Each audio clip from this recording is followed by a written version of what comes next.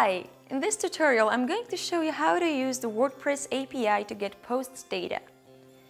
If you don't have a WordPress environment installed, check out our video where we show you how to quickly get a WordPress development environment up and running. Now to the point. Let's look at the following code. Call the getPost function to get the latest posts. Retrieve the results in the for-each loop. For each post, get its title from the getPost post title field.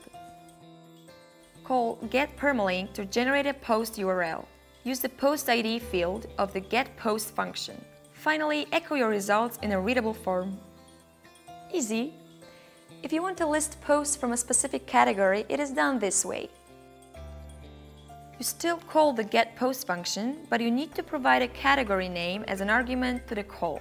Just enter a string category name equals and provide a category name. Now is the time to test our code. I will install a plugin which will let me use PHP code and display the results on a page. Here we go. Go to the admin console. Navigate to the plugins page. Click Add New. In the search field, enter PHP and click Search Plugins. Now pick a plugin. I use the PHP Code plugin by Odoo. Click Install Now and OK. When the plugin is installed, navigate back to the plugins page and activate the plugin.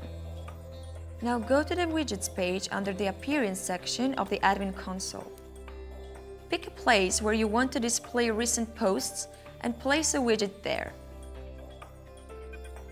Enter the code and click Save.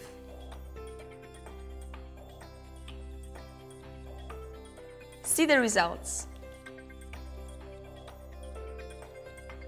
That's all it takes to implement displaying recent posts on your site. Take care and take IT easy. Bye!